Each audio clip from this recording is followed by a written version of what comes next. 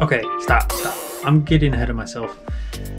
I really want to take you inside, and I really want to talk about all my great ideas and how long it's taken to get to where we're at now. But I think it might be better for everyone involved if we just do this linearly and start from the very beginning. So that's what we're going to do. And without any further ado, let's do it. Oh, what a stretch. Alright, after enough gut feelings and excited thoughts, we decided to take a look at some buses. This is Yvette, my partner in crime, my amigo, my friend, my girl. And she thought I was crazy.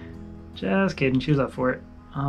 Yeah, so we got a bus. We found a good one. Year 2000. We kept it here at my good friend Josh's place. Josh and his family, can't thank you guys enough. But the work took off. There was seats. First step, we don't need the seats. So we took those out.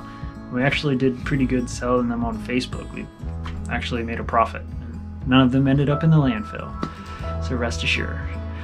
Yeah, and I was quickly getting overwhelmed because I kept looking at what needed to be done and the mess that I've created rather than just taking it one day at a time. This was the disaster underneath the floor that I found. It was a mess. Derek, thanks for your time, man. I really appreciate the help. Those couple of days were real tough, and my brother was there for me. This was just rust. The subfloor looked terrible. Underneath that looked terrible. I was not excited, but I knew that the only way to get it done is just be out there, so there I was.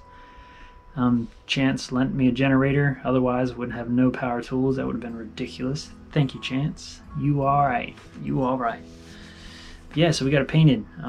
That was the first kind of hurdle. It felt good to know that it's looking better and the mess that was there could be fixed. And so I was just knocking out rivets like crazy in preparation for a roof raise. This was our first guest, my mom. Appreciate it. That was cool. So this was one of the buses that sacrificed the hat channels between the windows for the roof raise, and this is the other pieces, and I actually got them free.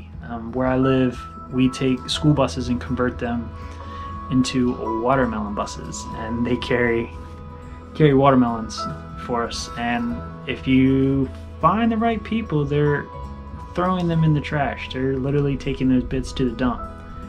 And so yeah, we got it to the house, and here it is. And ever since, we've been hitting the ground running. Productivity has exploded exponentially. It's been amazing.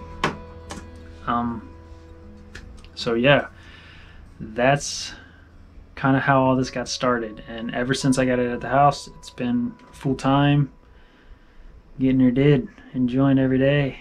So maybe in the next video, we'll take it to the next step and progress the storyline.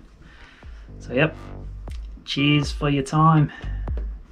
Hope to see you again soon.